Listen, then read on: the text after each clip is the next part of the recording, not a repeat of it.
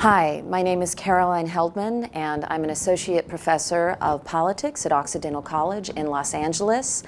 And I've been in Serbia for the last week promoting a film that I worked on called Misrepresentation that looks at the very narrow ways in which women and girls are portrayed in U.S. society in popular culture and how it damages both their self-esteem and their potential for leadership. And I was invited to come to Serbia to talk about this issue because it's not just an issue for the United States, it's an issue for any country that imports U.S. media. And at the present time, that's nearly every country on the globe.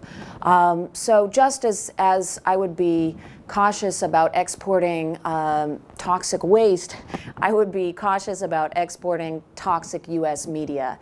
And the response to the film has been quite remarkable in Serbia. The response has been different in different parts of Serbia. The questions have been different in Niš, for example, versus Novi Sad, but they've all been incredibly thoughtful questions that illustrate that Serbians are concerned about the state of girls and women in their country as well. I've had wonderful experiences seeing the different landscapes in Serbia, the different people in Serbia, and my only regret is that I can't be here longer to get to know this wonderful country better.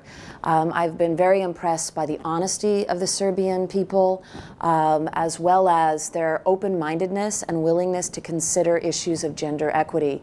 And I've been particularly impressed with the fact that Serbia recently passed a quota where every third woman on a party ticket, or every third candidate on a party ticket, must be a woman. And I think that this is incredible progress.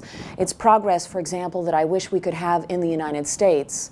Right now, in the Serbian parliament, 22% of representatives are female, and in the United States, that number is only 17%, and it doesn't seem to be budging. But here in Serbia, you've said this is a problem, and so you've instituted a quota, so that number will be going up. And hopefully, at some point in your future, it won't be remarkable that women are in politics. Little girls will just assume that it is natural for women to go into positions of political power.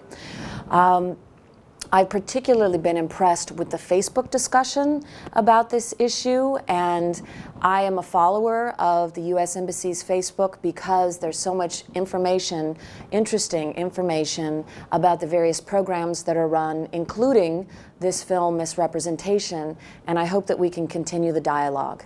Thank you.